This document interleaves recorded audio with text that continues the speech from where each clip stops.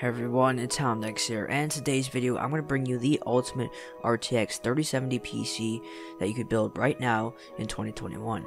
For this PC build, we're going to be working with a budget of around $1,300, and I built this PC back in November for just under $1,300.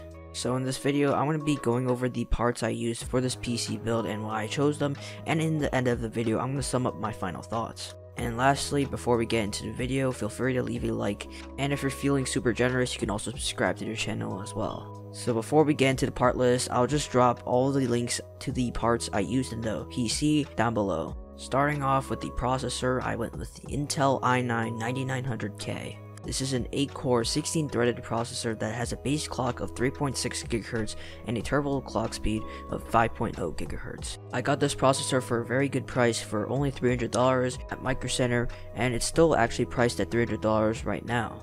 When I did some research and looked up the benchmarks, I saw that the i9-9900K actually performed similar to the Ryzen 5 5600X and sometimes outperformed it in other games, including Fortnite, Call of Duty Modern Warfare, Assassin's Creed Odyssey, and Horizon Zero Dawn. Overall, I think the i9-9900K is an excellent CPU given at the $300 price point.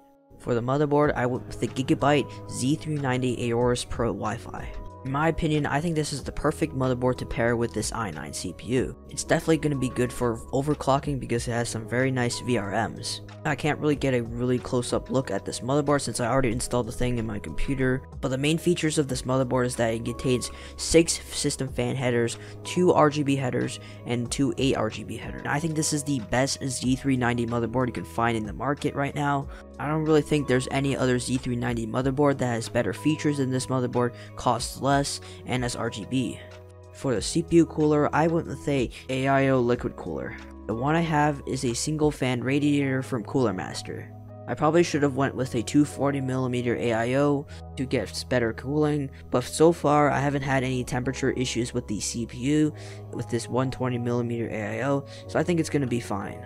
For the RAM, I went with 32GB of G.Skill DDR4 rated at 3200 MHz. This memory kit is out of stock right now, so I'll just simply drop an alternative down in the description below. I'll also leave a link down below to a kit that has 16GB of RAM instead if you want that. For storage, I went with a 500GB SSD SK Houndx. I was able to get this for a pretty good deal for only $45, which I think is a really good price. If this SSD went up in price, you're most likely going to have to find an alternative, which shouldn't be that hard because storage options are more subjective.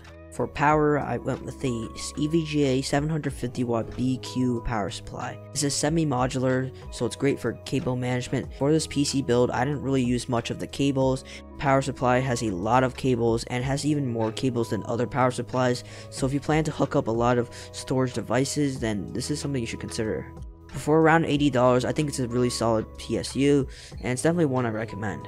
Next, I went with the EVGA DG77 case. This is ATX mid-tower, so it supports our motherboard form factor. I was able to get this case for only $56 at Micro Center, but it's out of stock anyway, so you can't really get it. But there are tons of alternatives out there that you can go for. But whatever case you end up picking, make sure that the form factor is ATX. And finally, last but not least, we have our RTX 3070. The one I have is the Founders Edition from Nvidia. I like the design aesthetic of the graphics card. It's also made of some durable material, which is pretty nice. This is the Founders Edition. I got it for the exact MSRP of $500. Performance it delivers is pretty much similar to a 2080 Ti.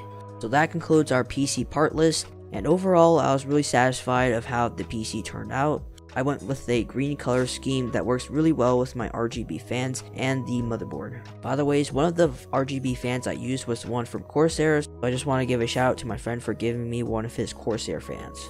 So that's it for today's video. Let me know in the comments what you think about this PC build, and I'll see you all in the next video.